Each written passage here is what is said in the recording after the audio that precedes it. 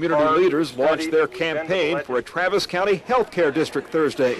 They say it would pay for more adequate public health care and do so more equitably. This district will combine a number of current health care agencies into a single agency and allow for better coordination of care. Supporters of a proposed Travis County healthcare district say they have a plan to save money and lives. We're at that point where we're going to assume that we're going to win the election so that those who are really tired could go home. I think where we are now is that there are lots of people who are going to have to work even harder to make this work.